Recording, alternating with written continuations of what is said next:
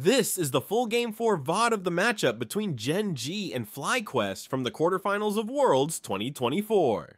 Into the draft. Let's go ahead and see what's going down. Gen.G back on the blue side for the third time in this series. They will ban out the Ivern, the Skarner, and the Seraphine, while FlyQuest responds with Yone, Aurora, and Jax. First pick Ashe for Gen.G isn't surprising for anyone. Masu will be back on the Ezreal. Question is, will the Ashe dominance continue in this series? Ashe has looked so strong thus far, and it's FlyQuest who have to try to upset the balance here. What have they got cooking for this draft? They are at match point with who pretty much everyone considered to be the best team in the world coming into it. I don't know if I like this. I mean, I know we had slightly different opinions on that Game 2 draft, Azale, but right now FlyQuest is literally running it back. They've prioritized the Ezreal and the Orianna. The possibility of a Kassadin is right there. I don't expect Gen.G to pick it this early, but perhaps the idea from FlyQuest is they'll even look to ban it on the second rotation. One difference though, Jax is banned out, right? That is a big difference. That is a pretty big difference here. You know, Renekton is up, so they could go Renekton Nidalee if they do want to go that angle. The Nidalee is locked in. We touched on this before. Over 81% win rate for Canyon. This is one of the only junglers in the world who gets the pro play Nidalee pass. This guy can make it work. He is outstanding on it. And it's going to be the Tristana. So this was actually banned by FlyQuest in the second phase against them. And that's when we ended up having, you know, these kind of different wrinkles in the draft. But instead, it's going to be double AD carry here for Gen.G. But pairing with the Nidalee means they do need some frontline. They do need some support to actually create space for these carries. We've seen Rel fall to the wayside. It's been banned quite a few times by FlyQuest. Wouldn't be surprised to see it banned again here as Busio locks in the Rakan. But so far, an identical draft to what FlyQuest drafted for themselves in Game 2. Earlier, we saw them come up with the Nunu and the Renekton. Perhaps those will be where we see big shifts. Of course, with the Jax gone, maybe they want to run back the Renekton again.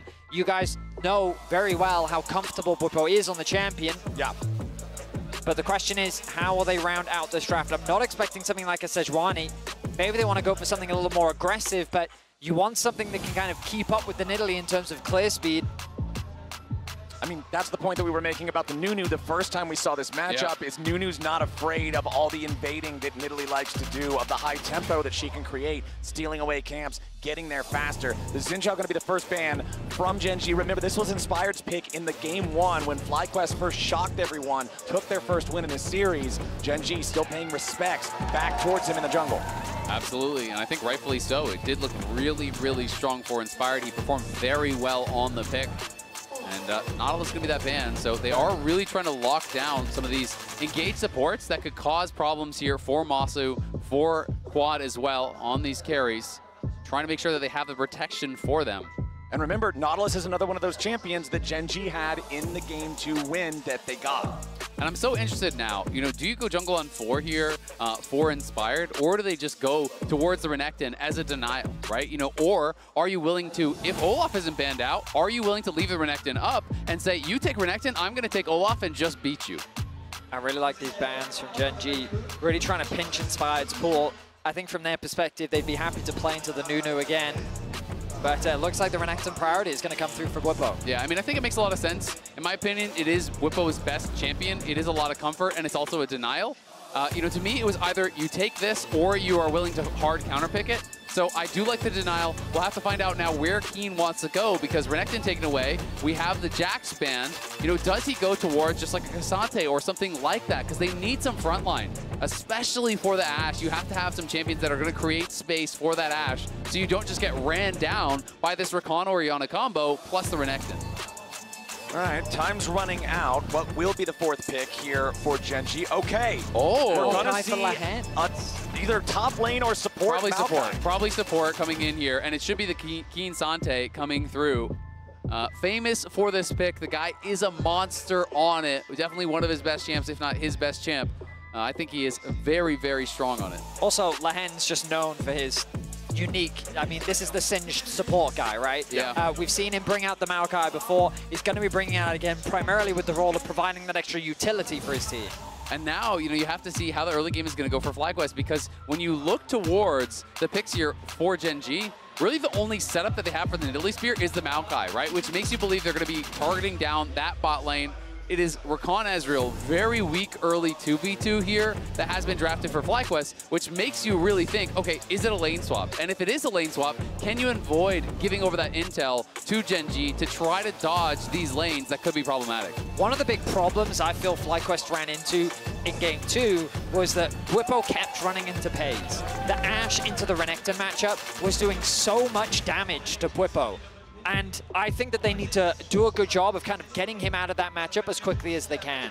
The early swap is going to be incredibly important. You talked about it. We're expecting it to come through from FlyQuest to try and avoid this Ashe lane for the Ezreal. We also have to remember, in that second game, when Gen.G did really run over them, Bwipo also took this really bad trade, got chunked low, and then he got dove, right? Yeah. And that dive was really what set him so far behind. Because when you are playing this standard lane swap setup, where your top laner is going top and actually laning with the AD carry to get experience and then TPing bot, if you die on that dive, your game is toast. Because you have no teleport to get back, you're going to lose plates, you're going to lose experience, and you're going to fall so far behind. All right, boys. Game number 4, match point for FlyQuest. I don't think practically anybody was expecting us to be in this position coming into this series today. The odds seemed so overwhelmingly in Gen.G's favor, but FlyQuest has just responded to this absolute massive challenge beautifully. And I don't think there was a single serious prediction for FlyQuest. Not one. I think there's absolutely none. And if they are able to pull this off, I do think it would be the single greatest upset in League of Legends history. That's always a fun debate, right? Because you can always go through and the context of the time, but it's hard to disagree because of the context of the situation, right? The closest one would be the G2 RNG series back from 2018. Or TLIG. Yeah, right. And it's always about the context because it's always these situations where you're going up against a reigning champion of something versus an underdog who is not expected to really do that well at the tournament. And Gen.G, the reigning MSI champions, while the second seed from the LCK after the Swiss stage, people looked at them and said, perhaps this team really is the stronger version. They just lost a single best of 5. Yeah. But FlyQuest, they're poking holes in Gen.G's drafts. They're finding creative angles. And quite frankly, they are executing better on a lot of the team fights, which is their biggest strength throughout the year. Absolutely. And that's one of the things where we, as the LCS kind of representatives here, have never really had that. It's always felt like if you get into a good position against the LCK or against the LPL, you're just going to get outplayed in the team fight, right? And watching some of these fights, it really does feel like Quad and Masu are stepping up, and Busio and Inspired and Bwipo are all playing to a level where you're like, you know what? If the game is even, maybe we just win. And I think that is a feeling that I haven't really had before. Chovy immediately jumping in on Quad, seeing Busio show up to apply some pressure here to the mid lane. Chovy losing the flash at level 1. I think the important thing to remember is FlyQuest. Oh, Bwipo, that is not a good trade, my friend. No, sir. That is a very bad trade. He was trying to give up his health to get experience. So he's trying to stay in range of that XP, and that's why he was that far up. But it does make it pretty dicey. We can see, though, we have the knowledge that Canyon is down on bot lane. There is a ward that's down there as well, so FlyQuest also has that info. So I don't actually think that they are worried right now about a dive, thanks to that ward. You can barely see it on the minimap that does spot him out. Okay, recall game 2. That was the one that Gen.G won. These two FlyQuest players were on the exact same champions in that game, and Bwipo taking bad trades early on, sacrificing too much HP, is what enabled Gen.G, who were also playing the Nidalee for Canyon in that game, to facilitate dives, to get early leads, and snowball that game. Now, immediately, Busio again going to claim another flash from a Gen.G carry. I mean, how about this play? And now Lehens, he's going to have to flash or he's in trouble. Yeah, Lehens, victim of the Arctic Assault, as Inspired just trying to make sure that Summoner Spell is committed there too. That's 1, 2, 3 flashes in 3 minutes. Exactly, 3 minutes in, 3 flashes forced. FlyQuest outplaying Gen.G on the map. They got the preferential lanes as well. It's Masu laning against Keen's Cassante. He's just having a free farm down there. We can see that Pace is getting sent down towards bot now, and Chovy is getting pressured here by Quad. Chovy, of course, up CS as he always seems to be, but FlyQuest got to be really happy with how these lanes are going. You can see the wave is going to push towards Masu, but we'll see if they do want to try to swap away as the Ashe arrives. Big credit to Busio. He's been involved in all of these early plays. The Rakan showcasing how valuable of a pick it can be in the early game. Nice TP coming through from Chovy as he is getting the slight better of quad in terms of the isolated 1v1 on this Tristana. But ultimately, a relatively calm early game. No significant advantages gained either side. Standard lanes have now been returned to. And we talked about it a little earlier in the series, but again, I just want to praise Busio for this absolute growth as a player since the last time we saw him on the international stage back at MSI. MSI was the first time a North American team was eliminated in play-ins at an international event, and it was FlyQuest. That's a tough pill to have to swallow. Busio had a really rough tournament, and now he's bouncing back here in Worlds, having some amazing plays. Masu has carried so many performances here for this team, and they're both North American players. North America has always had this stigma of too many imports. Where's the NA talent? It's right there in FlyQuest's bottom lane duo, and they are both playing an amazing series. It absolutely is. And when you put it in the context of this is a team that got knocked out in play-ins at MSI and is now one game from taking away Gen.G's semifinal slot, from knocking out a heavy tournament favorites, you have to look at how much they have improved, at how hard they have worked to be able to get where they are. Certainly.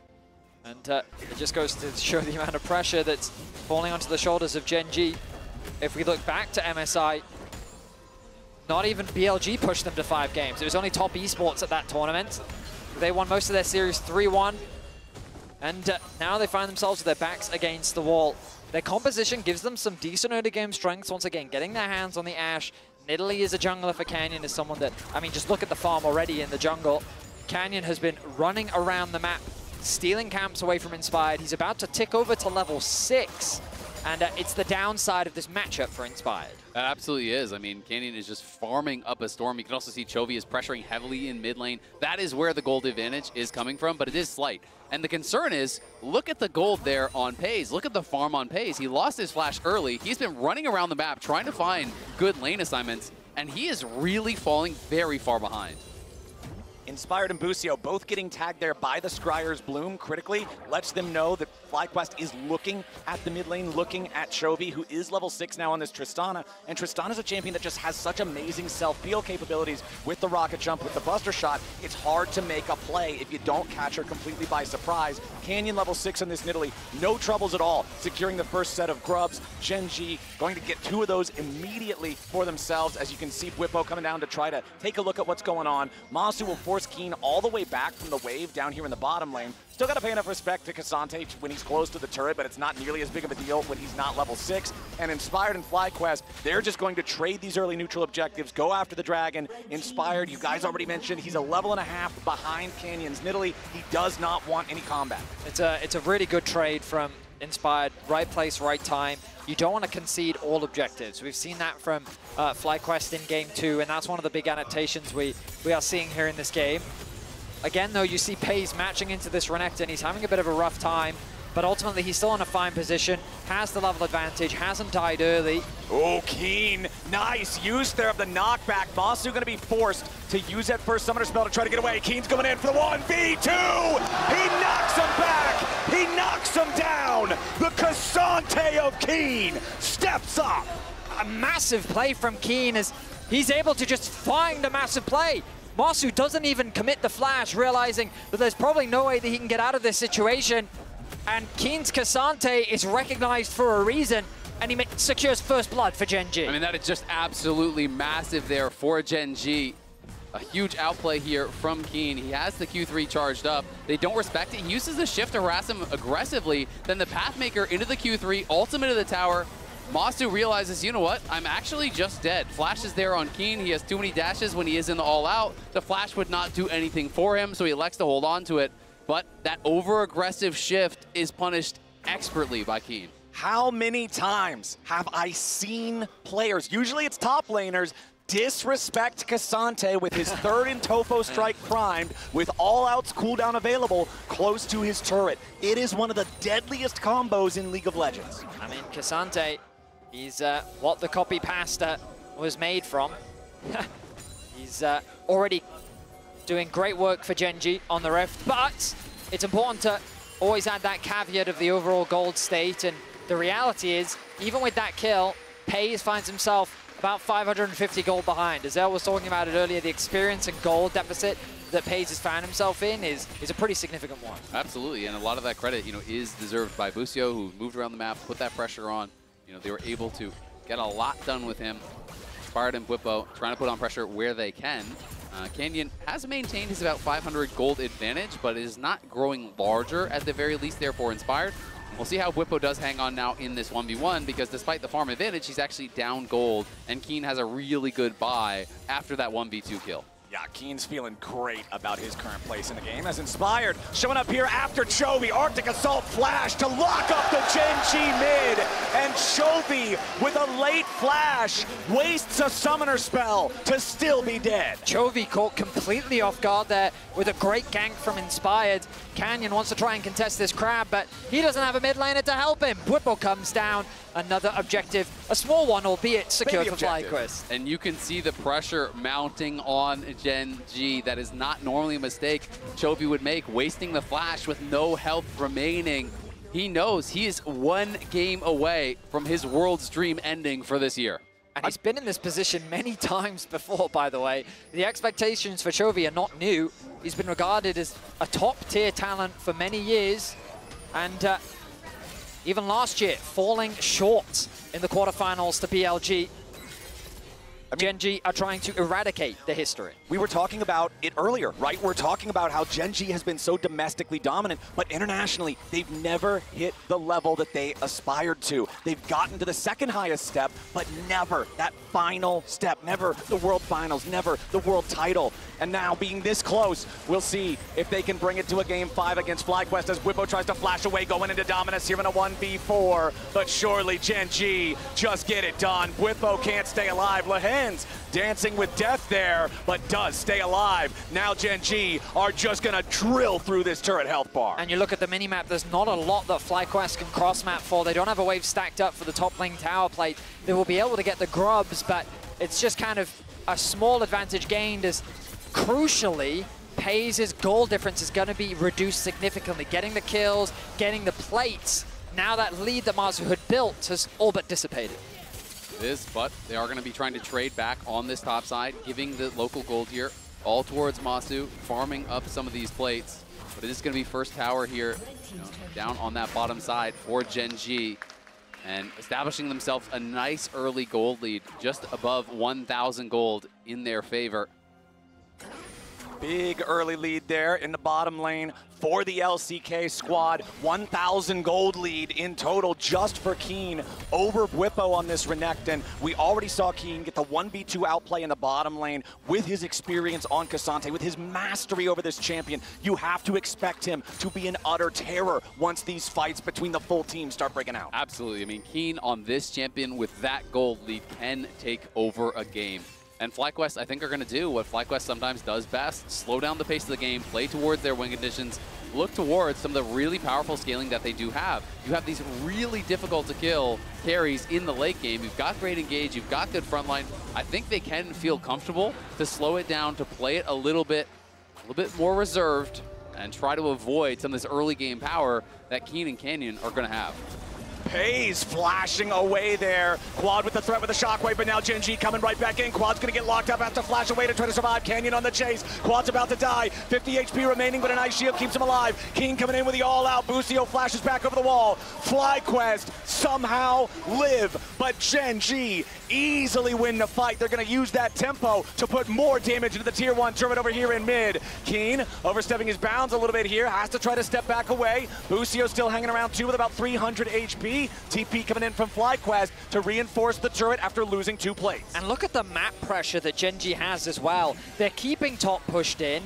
There was no wave for Bwipo to really push in on the bot side, and they collapse in mid for losing nothing. They get themselves more plates too. A clean collapse that should have really resulted in a kill. I think it was a bit of a misclick from Keen. I think he wanted to hit Quad, but he ended up hitting Busio. Ultimately, though, they get what they wanted. Now Chovy and Canyon together up here hanging around this top side.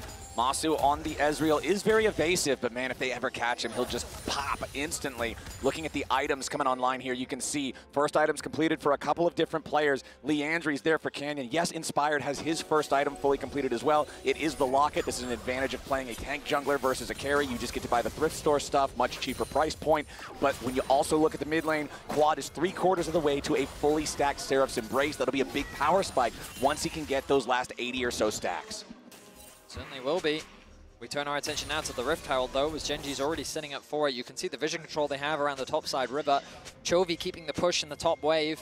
K'Sante on the bot lane. His TP is about to be available, and so he has another wave that he can catch and push out. The problem for FlyQuest is there's not really any big points of pressure that they have access to right now. It's difficult to send Orianna off to a side lane. They're keeping Masu over there, whereas Gen.G have already brought Pays over. And the threat of that arrow onto Quad is something that he always has to be cautious of. Now they've moved him up towards the top side. They do have that top tower available to him, but the risk of a collapse from Gen.G is something you have to respect. MasterCard lane economy snapshot showing that yes, it's a small lead for Quad and for Busio, but the big story being told, Keen building that lead. Again, a big part of that was the outplay in the bottom lane in the 1v2, and then Canyon naturally just using the pace of the Nidalee, the tempo this champion can guarantee to stay ahead of Inspired the entire time. Rift Herald now the target for Gen.G, and FlyQuest can't really contest it. They just got to back away, so Gen.G is going to enjoy another neutral objective. Yeah, they are, and I think that is kind of the advantage that they have earned for themselves with some of this early game power. Nice Scryer's trinket there. Does actually spot out that FlyQuest were trying to lay a trap. Inspired and Quad were waiting in that side brush, hoping that Chovy would overpush, but not going to be able to find a play. Drops the Herald immediately. They know that the mid tower is very low. There's no wave for Masu to really contest with. And this should be another objective secured for Gen.G. Herald should just knock it over by itself. Kaboom! All right, needs one more auto attack to do it. Oh, wow! Oh. Okay, Masu saves the day. The turret has literally 20 HP out of 5,000. Calculated. It's a Shockwave top lane. Quad in trouble though. Inspired shows up to try to block it for him. Chovy flashing over, making the outplay to guarantee they get their man. But now Inspired and Busio are still looking to lock up the Gen.G mid. Masu's there for a little bit of extra damage. Chovy doing everything he can to kite it out, but it ain't gonna matter. Inspired secures the kill. Canyon with a flash away from the grand entrance from Busio. FlyQuest make it an even trade mid for mid. And at the end of the day, they got more summoners, actually, because they forced the flash off Chovy and Canyon. Quad didn't have his, so it's just that flash there, traded by Inspired. Nice punch back here by FlyQuest, but again, it's the map play from Gen.G. They are the masters of macro. They play the map so incredibly well. So meanwhile, they're pushing in bot, they're pushing in mid, they're shoving these waves, and they're constantly taxing your resources elsewhere. Quad gets spotted on a ward. He's thinking about heading back to top lane. Bit of indecision as the collapse comes through from Gen.G. A nice shockwave to buy himself some time. The flash comes in from Inspired to help keep his mid laner alive. It's a really good ultimate, but then the flash follow through from Chovy as he sidesteps that Ezreal ult. It's unfortunate for Masu that he can't get the kill here. Chovy going to throw out the ulti to create space between him and Masu. Means that Inspired's forced to take it, and then Canyon's able to get away to safety. Yeah, nearly got it with the red buff burn there, but just didn't quite have enough damage to actually finish him off. And Chovy, at the very least, does deny the kill from the Ezreal, but Inspired getting a little bit of gold back, which is important for him to stay relevant in this game. You know, Canyon obviously maintains a very large farm advantage. Let's see here if Lehens can get away from this. Inspired and Quad chasing after the Maokai, who used the flash to buy a little bit of extra time, but now it means there should be no way for him to get away from this. Quad will keep on chasing. Ball delivery complete as the enemy support is down. And again, we talked about it back in draft, boys. That's the main engage for Gen.G. Without that setup, there's not really a way for them to safely approach for something like this dragon. Meanwhile, an arrow flies out. Keen going all out underneath the turret, but Whippo's looking to outplay here with the Dominus. It's a 3v1, but Whippo gets away for now. Canyon, the backup, the spear connects. Whippo with a flash away, and the TP is going to be way too late. Quad goes in to find the shockwave, but a beautiful use of the stasis from Canyon. He stays alive. Gen.G maintain a 1-kill advantage as Quad and Busio have to retreat. The tier 1 turret is down, and Gen.G are holding the wrecking ball. That was such a critical spear there from Canyon. If he doesn't land that on Whippo, I don't think they can actually go for the dive, but of course he does, because he is Canyon. We're not done yet. Inspired having to get away now. Dashing out of the river, throwing back the Glacial Prison. Looking to lock up Pays, who uses the cleanse to try to escape. Masu still firing back. back. FlyQuest is down 3,000 gold. They've got to be very careful about these fights that they take because Gen.G are at a point of comfort. Gen.G continue to demonstrate their mastery over macro as they lose Lehens and immediately, without hesitation, turn their attention to the top side of the map. Bwipo, thinking that he can just catch this wave, does a good job of surviving the initial dive, but 3 members wasn't enough. Gen.G had committed 4 to the top side of the map with Canyon coming in on the flank, and as Azael said, that spear was crucial. You look at the minimap, Canyon already making his way up, the Ash arrow, the TP commitment, just this level of awareness of where Gen.G can play on the map to at the very least get something back for the Dragon was masterful. Yeah, I mean, it was really, really big, but Bwipo played well to clear out the wave. If he didn't get attacked by that spear, I think you can just walk out the back and Quad can come in and actually TP in and save the wave, and Bwipo knows that one hurts because not only does he go down, it's the flash, it's the TP, it's the ulti from Quad, it's them losing the tower either way. Yeah. That was a critical moment in the game, and Bwipo knows it didn't go their way. So grubs are even. FlyQuest might be up a single Drake, but it's 3 turrets to nothing for Gen.G. That is a huge part of this 3,000 gold lead they've built so far for themselves. Now Keen, yeah, he's far forward in the enemy jungle, but more importantly, he's Cassante. He has to commit the flash to get out, but he still stays alive and doesn't even lose a meaningful amount of health. Gen.G, you just turn your attention to the minimap and you look at how much blue there is. FlyQuest barely have access into the river as the mid is being pushed in, top is being pushed in, Lehens is continuing to extend his vision line forward. Meanwhile, on the bot side of the map, Keen with a full level over Bwipo is this immovable object. And who's at his side? Canyon. They're literally playing through every single part of the map right now, which usually shouldn't be possible, but they know how strong they are. Yeah, you're talking about a full level lead in top. It's a 2-level lead in the jungle. Bwipo's dominance ain't gonna matter. An arrow through the heart, and Canyon's taking the payday. It's Bays from downtown, back-to-back arrows, nailing Bwipo. FlyQuest trying to look for some sort of a counterplay on top side, but they just can't find it.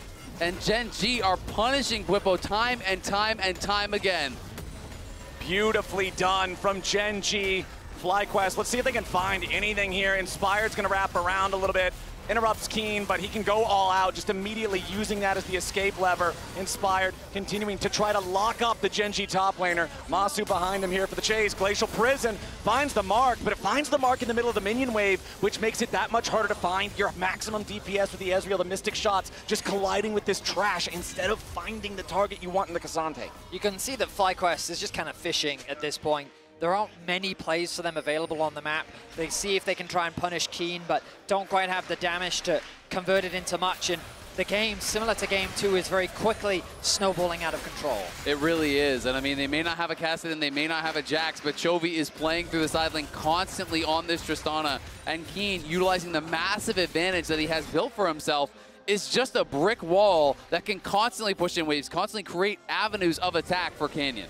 And when we looked at Game 2, where Gen.G won, it looked like they were doing a lot to FlyQuest of what FlyQuest did to them in the previous game in Game number 1, with the 80 carry domination, with snowballing through that early game. And now when we look at Game number 4 and compare it to Game number 3, it was FlyQuest's top and jungle in the previous game that were the vast majority of the lead. And now here in this latest episode, it's Gen.G again, suplexing that and taking the lead for themselves. It absolutely is. You know, the bright spot for Fly, though, is that both of their carries are pretty close to where the Gen.G carries are, and we'll see if they can find Keen now. They're committing a lot for a Cassante here. Bwipo and Inspired chasing after him. Keen still trying to get away. Gen.G bringing in a TP. Cassante still not even taking any meaningful damage at all. Continuing to push forward. Arrow doesn't hit the target, and Chovy's gonna flash back away. All out from Keen. Quad's under pressure, and Bwipo's about to die. FlyQuest chased too far. Gen.G are ready to punish, and they want even more. Beautiful engage from Kanan to keep on following it up. Quad barely trying to get away. He's got 200 HP remaining, and the Nidalee says no. It's nothing but a black and white screen for the FlyQuest solo laners, and Gen.G want to take us to a game point. FlyQuest kept fishing, but they did not like what took the bait. The rest of Gen.G were quick to collapse as Chovy TPs in and buys time for the arrival of Canyon. FlyQuest fall, another dragon to Gen.G. And gentlemen, I feel like we're going to Silver Scrapes. I think so too. Gen.G are just playing this game out so incredibly well. FlyQuest are going to keep looking for opportunities, but the opportunities are going to get fewer and further between. It feels like Gen.G are doing just a perfect job of not allowing FlyQuest any meaningful way to fire back. Anytime FlyQuest looks for something, Gen.G's ready to respond. An Ash Arrow from across the map, a teleport to show up and protect somebody, a fourth dude when 3 dudes can't get the dive done. Gen.G is prepared here in this 4th game. I mean, they just can't kill Keen, right? You know, he's stacking so much armor, so Masu's not going to do it. Whippo's not going to do it. You're relying on Quad, but at this point in the game, there's just no way. And Orianna can't get it done. Maybe at 4, 5, 6 items can he threaten Keen, but it just takes no damage at this point. Massive, massive difference in power between these top laners. Keen now finally getting a little bit of MR here too. You can see the Negatron cloak with the additional cloth armor and inventory. This should be the Jack show. And honestly, that's all he's gonna need with what you're talking about with the Orianna being this only AP threat. He's so far ahead of Whippo on the Renekton. And I mean, FlyQuest's only hope in this game is if it goes really, really, really long, right? You know, they need to get to this point in the game where Quad has Magic Pen, where he has a Death Cap, where he has all these items in the AP behind that Magic Pen, and where Masu and him can actually threaten the front line, because that is feeling like that is a good 20 minutes off, and I don't think Gen.G is going to give you that time. This is the clinical precision that we're used to seeing from Gen.G. Little room for FlyQuest to come back, and crucially, we think back to FlyQuest's team fights. That has been their avenue to victory, and Gen.G have denied them any sort of option to get those in this game. It's not been about the 5v5, it's the skirmishes, the 3v3s, the 2v2s, the fights that happen before the objectives even spawn. Perhaps a Baron could be FlyQuest's way back in. Whippo looking for the flank on Pays. Dominus pop with the arrow to immediately try to stop the FlyQuest top laner. Sterix Gage to keep him alive. Keen's ready to keep on pushing forward here with the Pathmaker going in, looking for a little bit more damage onto Quad. Whippo's going to be dropped first. Quad's going to go right with them. Whippo and Quad, the solo laners down. A double kill for Chovy as Gen.G do not stop here. They keep chasing the remaining FlyQuest players with Keen leading the charge. FlyQuest disengaged successfully, but Gen.G run this rift. FlyQuest look for an avenue of attack, but at this point the wallet difference is just too big. The idea from Whippo there, providing a gate for Busio to get onto the back line. The shockwave combo connects, but it just doesn't do enough damage. Another Baron begun by Gen.G. FlyQuest knows they can't afford to give this one away, but what else is even gonna happen? Chovy and Gen.G chasing after FlyQuest, killing Masu, burying Busio, and just making Inspired head home alone. And Gen.G just landed the knockout punch in this game number 4 with the Baron. That has to be it. Gen.G running away with this one, playing the map so incredibly well, knowing their limits in these fights, knowing how to extend the advantage to impossible lengths. Here we go again. FlyQuest still trying to stop it, but a TP behind him coming in from Keen. The Cassante that has run the whole game start to finish seals their fate. Canyon's unstoppable, and Quad is dead. Whippo and Inspired can't get anywhere close. Keen is a brick wall, and FlyQuest don't have any siege equipment. Inspired's trying to escape as Chovy jumps over the wall, but now FlyQuest is in an even rougher spot. Busio wants to make space for his team, but a third and Topo strike knocks back two. FlyQuest still trying to run, but Gen.G's stronger, Gen.G's faster, Gen.G's better.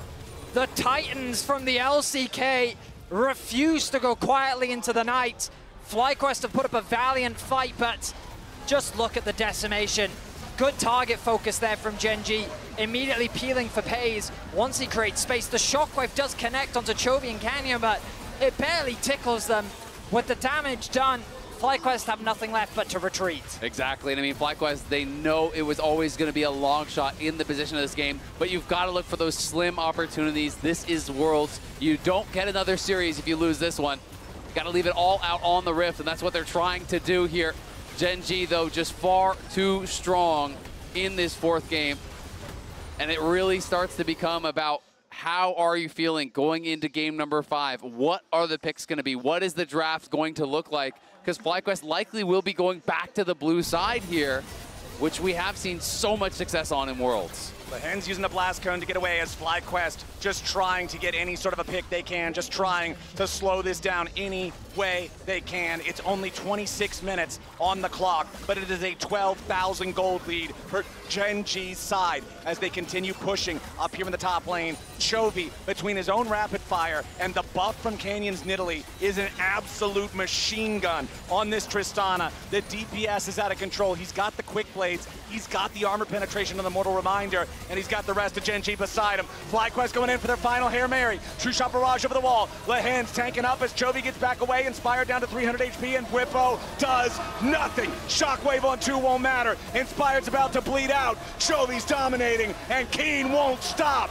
Double kill, back over to Chovy. FlyQuest are gonna have to be ready for game 5, because Gen.G are ready to clean this up. Masu and Inspired trying with everything they've got to defend the last 2 Nexus turrets, but Gen.G is far too powerful. Lehens and Keen making the space. FlyQuest trying to hold on, but it's not gonna work. Ladies and gentlemen, it's time for Silver Scrapes.